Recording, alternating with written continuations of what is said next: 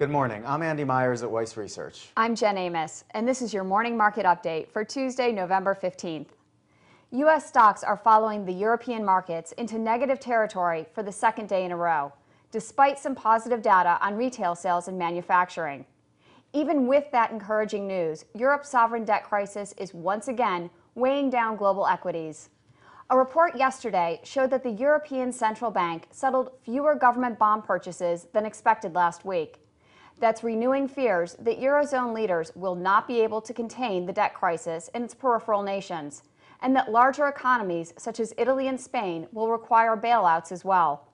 Following that report, the yield on Italy's benchmark 10-year note is surging back to 7%, the level at which Greece and Portugal were effectively shut out of the credit markets. And Spain's benchmark government bond is now yielding 6.25%. A separate report on third quarter economic growth in the Eurozone is doing nothing to boost investor confidence this morning. Gross domestic product grew by just 0.2% over the second quarter, and the expansion was 1.4% better than the same period last year. But economists point out that the growth was concentrated in just a few core countries, namely Germany and France. And there may be more bad news to come. Leading indicators show that there's already a sharp slowdown in economic activity underway in the fourth quarter. Meanwhile, things may be looking up for some segments of the U.S. economy. Retail sales climbed by 0.5% in October, more than double what economists were expecting. The gains were driven by higher purchases at online stores such as Amazon, as well as electronics and appliance stores. We're also getting some good news from the manufacturing sector. The Empire State Index of Manufacturing Activity in the New York region turned positive this month, after 5 months in negative territory. Economists predicted that we would see a 6th straight month of contraction in November. Perhaps the most closely watched piece of economic data this morning was the report on producer prices. They fell 0.3% in October, their biggest decline since February of last year.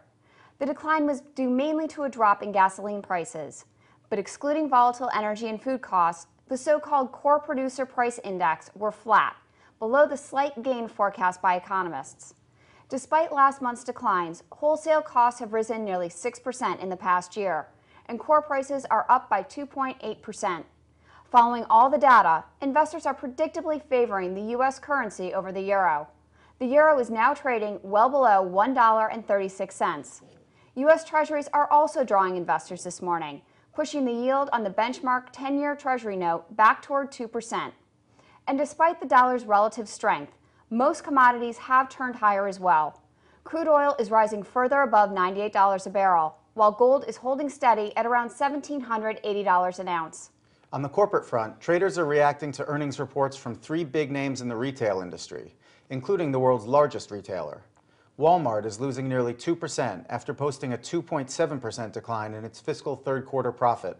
Rising gasoline prices and persistently high unemployment cut into spending by the company's low-income customers. But Wal-Mart did report better than expected revenue growth thanks to its international business, and it raised the low end of its full-year earnings forecast. Meanwhile, the office supply chain Staples is tumbling more than 5%. Its net income rose 13% as the company was able to control its costs. But sales fell short of estimates, and Staples also cut its full-year earnings forecast. But we are seeing some modest gains in shares of Home Depot. Its fiscal third quarter earnings rose by 12% as same-store sales continued to improve. That prompted Home Depot to boost its quarterly dividend for the second time this year. After the closing bell, Dell will report its quarterly results. That's the latest from Weiss Research. Have a great trading day.